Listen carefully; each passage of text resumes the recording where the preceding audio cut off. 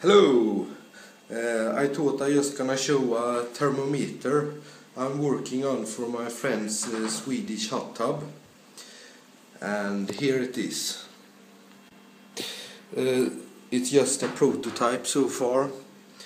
And I use temperature sensors I got from eBay. And these are inside here is Dallas semiconductor DS18B20. So you communicate with them with the one wire protocol, so you can connect multiple together in a network and then address them individually, so you can connect multiple to the same MCU. And in the future I'm gonna have one to measure the surrounding air temperature and one to measure the water temperature. And another cool thing I did, this display is a normal HD 4877 or what it's called, but I got a cheap I2C adapter for it from eBay for like $3. So now I communicate with the display by I2C, saving up a lot of IOs.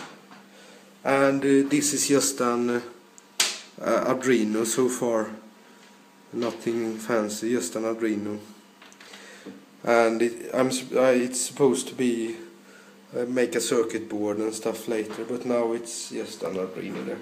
So let's connect the battery and see what it does. Yeah, there's a start message. It says hello chicken. That's my friend's name, because once he was a bird herder. And here it says the temperature, and it says it's in Swedish it's too cold, because I just program it to be, if it's below 30 it says it's too cold.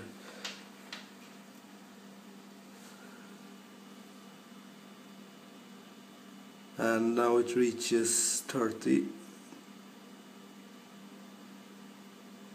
Now it says it's a nice bath temperature. And when it reaches over 40 degrees,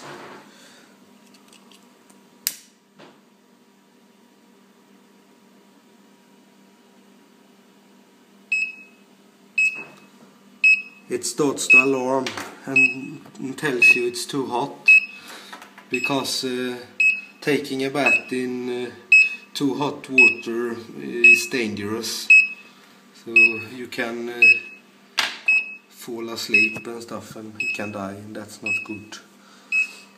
But for now this is just a display I had lying around. But I'm thinking of getting a RGB one, so you can change the background color, perhaps like blue when it's too cold and green when it's nice temperature, and flashing red when it's too hot. Yeah, that was just a little update. Goodbye and Happy New Year.